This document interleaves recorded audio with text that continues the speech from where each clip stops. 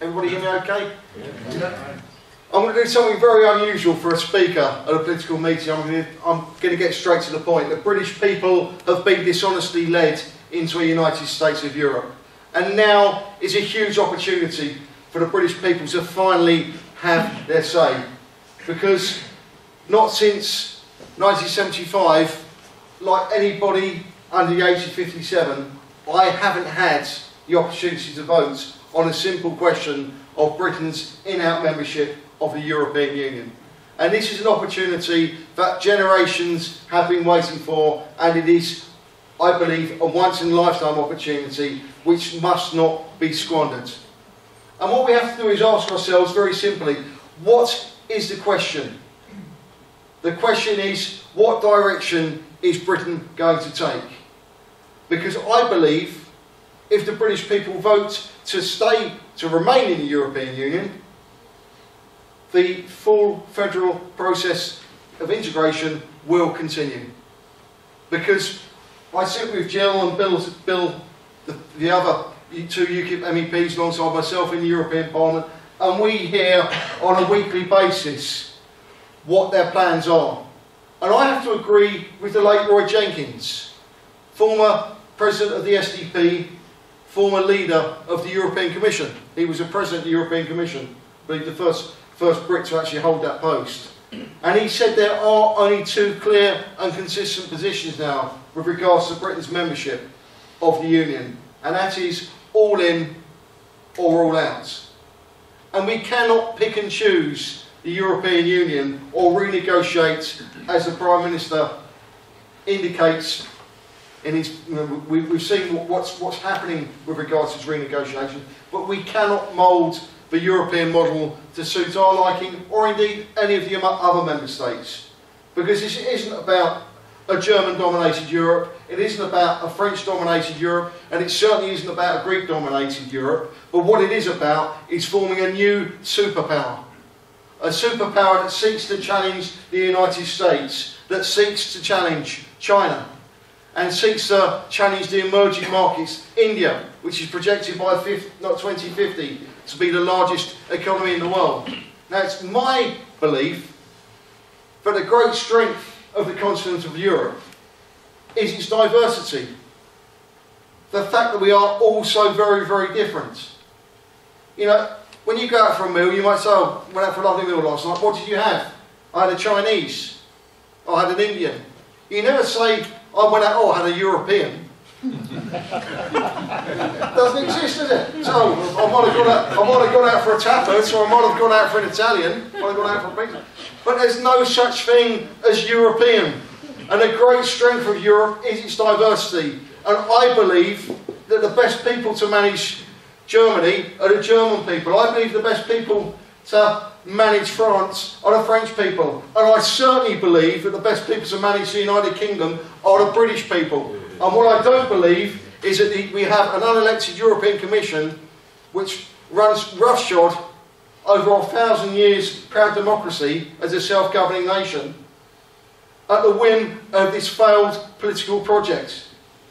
Because if you look at it in the terms of running a limited company, we've been a member of this club now for over 42 years. And if you look at the books, if you look at the figures, the business case does not speak for itself. And if you ran a limited company in such a way, you would have to make the decision as to whether voluntary, wind it up, or face insolvency. And of course you certainly would if you use the medium of the European Union, because of course they haven't signed off their accounts, they haven't been properly audited for the last 19 years. Now if a director of a limited company ran that company in such a way, not only would the company be struck off, but he would be up in courts, facing the wrath of the courts for not fulfilling his legal obligations. But of course, the European Union, it's one rule for one and one rule for the others. Don't do as I do, do as I say. Well, I believe this is a huge opportunity, and it's an issue that transcends the traditional party politics. It's not a right-wing issue, and it's not a left-wing issue. It is the issue that transcends traditional party politics. And you only need to look back to 1975, when you had Enoch Powell on the far right of British politics, campaigning with Tony Benn and Barbara Castle and Michael Foot on the far left of British politics. But they all believed in that old-fashioned word sovereignty, the ability to have a sovereign parliament. And that, ladies and gentlemen, to me, is the great strength of British accountability. And that is the crux of what the question will be when we have this referendum, is are we going to return power to the people? And it strikes me that not only the sacrifices made in 2 world wars, but also the social sacrifices that were made over the years to let people from all classes and all sexes gain the vote. We look back to Emily Davidson, who died under the King's Horse in the 1913 Epsom Derby, one of the suffragettes. If we look back to the Toll Puddle Martyrs, if we look back to the Jarrow March, these are the things that have made Britain a diverse society, which more often than not, after a period of time, we see a fluctuation in how the British people vote in the general election. And that is the great strength. But of course that ability to have flexibility does not apply with regards to European legislation. Once a European law is in place, it is almost impossible to change that law. And that's why this referendum is so important. We didn't like, as a nation, what John Major had done. So in the 1997 general election, we voted him out of office. We didn't like, as a nation, what Gordon Brown and Tony Blair before him had done in 2010. So again, the British people voted him out of office as they turned their back on Mr Clegg in last year's general election. You know, one half of the coalition government. And that really is power. The ability to decide on a parliament who can pass laws that can actually legislate again over poor legislation. And that is what it's all about. It's about flexibility. The world is a far smaller place. When we joined the common market on the 1st of January 1973, we had to look at the national perspective at the time. Decaying infrastructures, a strike-torn nation, over-powerful union barons that were holding the country to ransom just before the winter of discontent. And we looked across the channel and we saw a land of milk and honey. But instead of milk and honey, we got regulation, regulation, and even more regulation. And as I said, the world is a far smaller place now. And if we are to adapt and if we are to be successful, we must have that flexibility. Because flexibility is a key not just to survival, but actually the key to expansion and future success. And of course we don't have that as members of the European Union, because we are tied by this burden of regulation which ties up our small and medium enterprises. You'll hear during the referendum campaign the big businesses, the CBI, the big people, the big corporations who will say how important it is that Britain remains a member of the European Union. But 75% of the companies in our country are small and medium enterprises. You know, they trade solely within the United Kingdom.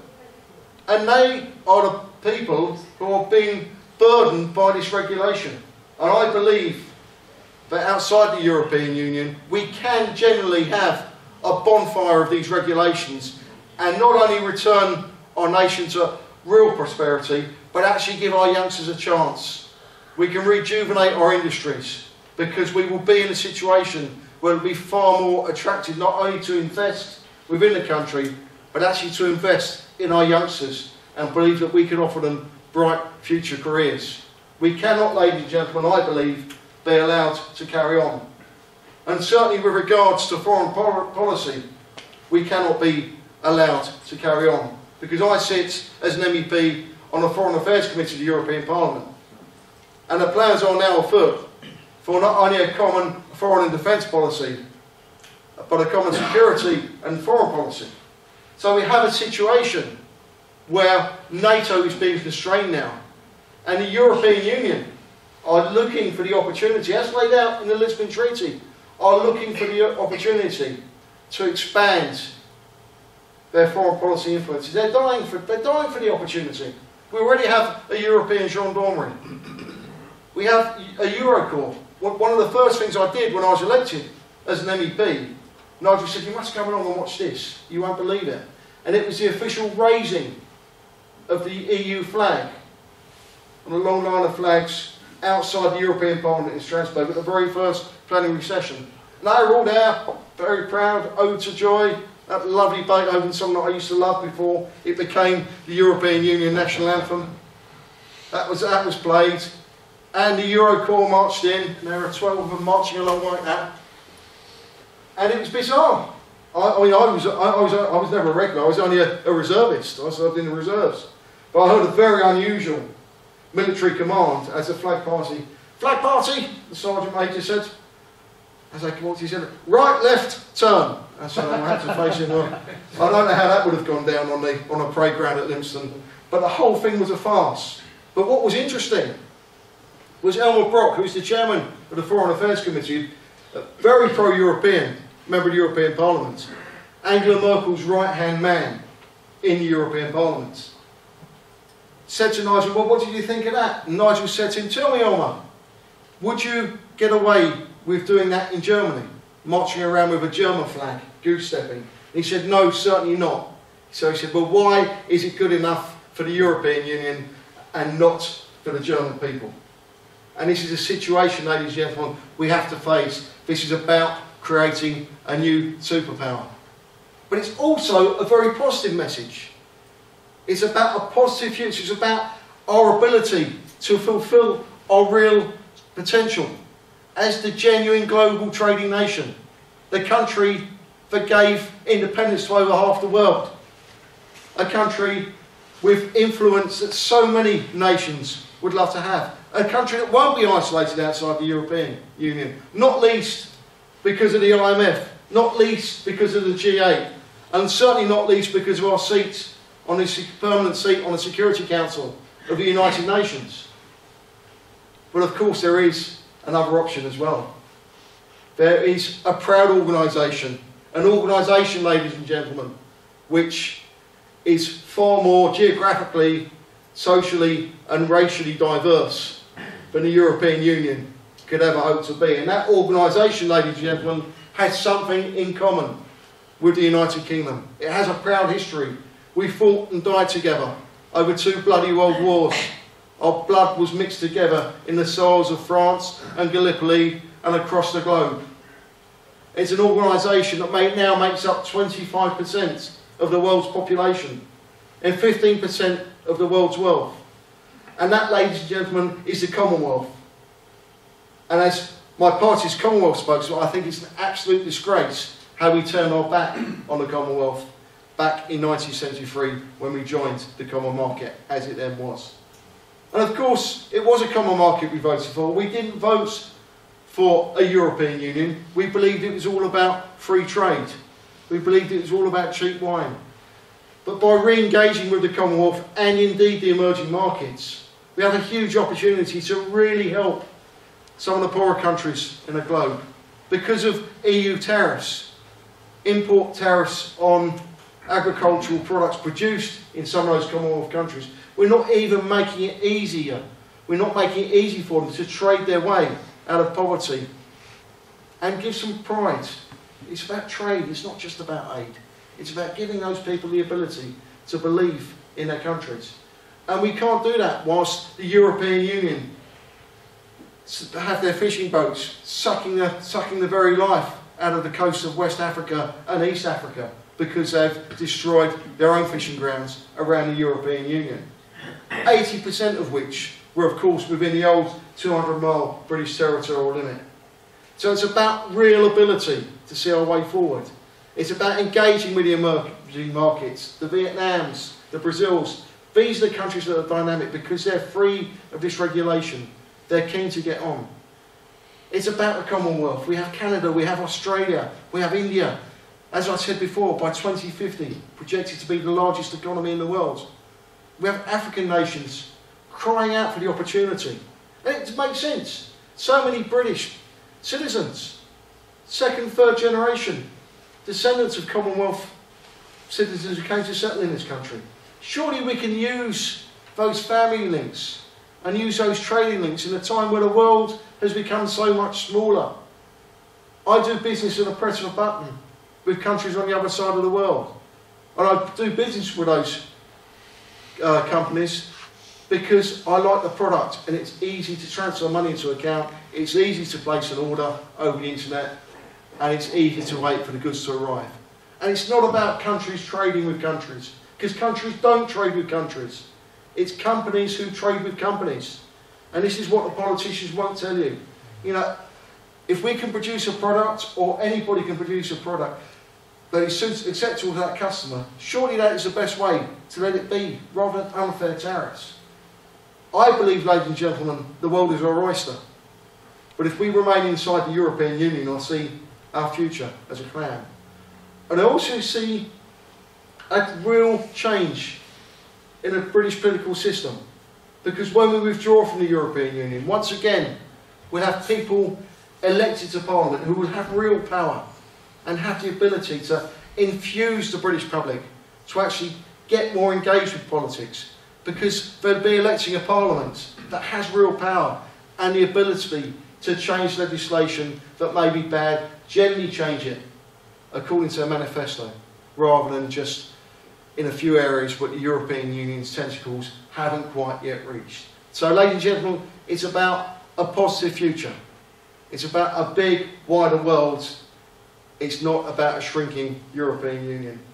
So I say, please, please, use this opportunity to get involved, to think about what can be achieved. And if you agree with me, perhaps you'll think, yeah, maybe he's right when I go out in that referendum and cast that vote to leave the European Union. Thank you.